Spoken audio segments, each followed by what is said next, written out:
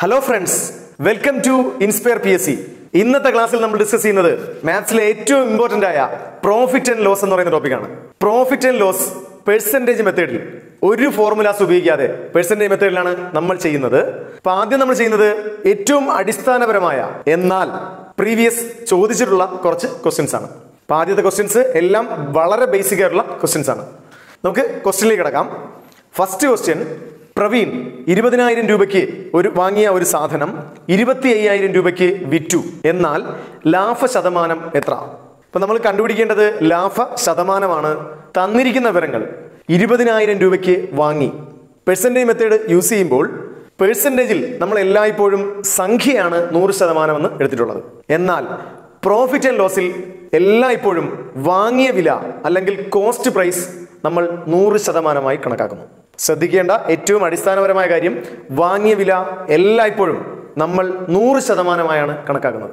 അപ്പൊ ഇവിടെ തന്നിരിക്കുന്നതിൽ 20,000 രൂപയ്ക്കാണ് വാങ്ങിയത്, അതായത് 100% എന്ന് പറഞ്ഞത് 20,000. 100% 20,000.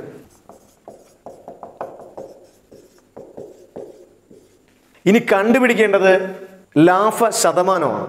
ലാഭ ശതമാനം കാണണമെങ്കിൽ ആദ്യം ലാഭം അറിഞ്ഞിരിക്കണം. ലാഭം കണ്ടുപിടിക്കാൻ വളരെ സിമ്പിളാണ്. വിറ്റ വിലയിൽ നിന്നും വാങ്ങിയ വില കുറച്ചാൽ ലാഭം ആയി. വിറ്റ വിലയിൽ നിന്നും വാങ്ങിയ വില കുറച്ചാൽ ലാഭം.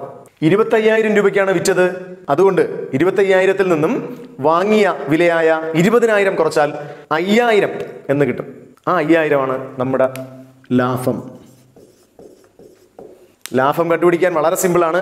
വിറ്റ വിലയിൽ നിന്നും 25,000-ൽ നിന്നും 20,000 കുറച്ചു 5,000. ആ 5,000-ആണ് ലാഭം. ഈ ലാഭം 20,000-ന്റെ വാങ്ങിയ വിലയുടെ എത്ര ശതമാനം? ഈ 5,000 എത്ര ശതമാനം എന്നാണ് കണ്ടുപിടിക്കേണ്ടത്. ഈ സ്ട്രക്ചർ നമുക്ക് അറിയാമായിരിക്കും. ഇനി ശ്രദ്ധിക്കേണ്ടത് ക്രോസ് ചെയ്യുക. പേരുള്ളത് ന്യൂമറേറ്റർ, പേരുള്ളത് അംശമായി എഴുതും. 5,000 ഇൻറ്റു 100. ജോഡിയില്ലാത്ത 20,000 ഛേദമായിട്ടും എഴുതും. 20,000. 4 5 20. 100-ല് 4 25 പ്രാവശ്യമാണ്. ആൻസർ 25%. സിമ്പിളാണ്. ഒരിക്കൽ കൂടെ നോക്കാം. തന്നിരിക്കുന്ന വിവരങ്ങൾ 20,000 രൂപയ്ക്ക് വാങ്ങിയ വില 20,000, അതായത് 100% 20,000. ഇനി കണ്ടുപിടിക്കേണ്ടത് ലാഭമാണ്. ലാഭം കണ്ടുപിടിക്കാൻ വിറ്റ വിലയായ 25,000-ൽ നിന്നും ഈ വാങ്ങിയ വില 20,000 കുറച്ചു, ലാഭം 5,000. ആ ലാഭം എത്ര ശതമാനം? ഈ ലാഭം എത്ര ശതമാനം? ഈ ഫോർമാറ്റിൽ കിട്ടിക്കഴിഞ്ഞാൽ എളുപ്പമാണ് ക്രോസ് ചെയ്യുക. ക്രോസ് ചെയ്യുമ്പോൾ ശ്രദ്ധിക്കേണ്ടത് പേരുള്ള 100 ഗുണം 5,000 അംശമായിട്ടും പേരില്ലാത്ത 20,000 ഛേദമായിട്ടും വരും. ക്യാൻസൽ ചെയ്യുമ്പോൾ ആൻസർ കിട്ടുന്നു 25%. അടുത്ത ക്വസ്റ്റിലേക്ക് കിടക്കാം. 40 രൂപയ്ക്ക് വാങ്ങിയ 1 കിലോഗ്രാം ഓറഞ്ച് 50 രൂപയ്ക്ക് വിറ്റാൽ ലാഭ ശതമാനം എത്ര? സെയിം മോഡൽ തന്നെയാണ്. അപ്പൊ നമുക്കറിയാം, വാങ്ങിയ വില 40 രൂപ. വാങ്ങിയ വില എല്ലായ്പ്പോഴും 100%ആണെന്ന് കണക്കാക്കുന്നത്. അതുകൊണ്ട് തന്നെ 100% സമം 40 രൂപ. വാങ്ങിയ വിലയെ എല്ലായ്പ്പോഴും 100%ആയി കണക്കാക്കുന്നു. അതുകൊണ്ട് തന്നെ 100% 40 രൂപ. ഇനി കണ്ടുപിടിക്കേണ്ടത് ലാഭ ശതമാനം. ലാഭ ശതമാനം കാണാൻ ലാഭം കണ്ടുപിടിക്കണം. വിറ്റ വിലയായ 50 രൂപയിൽ നിന്നും 40 രൂപ കുറച്ചാൽ നമുക്ക് ലാഭം കിട്ടും. 50 മൈനസ് 40 സമം 10. 10 രൂപയാണ് ലാഭം. ഈ ലാഭം എത്ര ശതമാനം? 40-ന്റെ എത്ര ശതമാനം എന്നാണ് കണ്ടുപിടിക്കേണ്ടത്. 40-ന്റെ എത്ര ശതമാനമാണ് ഈ 10 എന്നാണ് കണ്ടുപിടിക്കേണ്ടത്. ഈ ഫോർമാറ്റിൽ എത്തിക്കഴിഞ്ഞാൽ പിന്നെ വളരെ എളുപ്പമാണ്. ക്രോസ് ചെയ്യുന്നു. 100 ഗുണം 10 ഡിവൈഡഡ് ബൈ 40.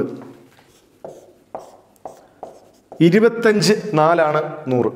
ആൻസർ 25%. ഒന്നുകൂടെ ശ്രദ്ധിക്കുക. വാങ്ങിയ വില 40 രൂപ, അതായത് 100% 40. ലാഭം ആണ് കണ്ടുപിടിക്കേണ്ടത്. അതുകൊണ്ട് തന്നെ 50 രൂപ. വിറ്റ വിലയായ 50 രൂപയിൽ നിന്നും 40 രൂപ കുറയ്ക്കുമ്പോൾ ലാഭം കിട്ടും. ലാഭം 50 മൈനസ് 40 സമം 10.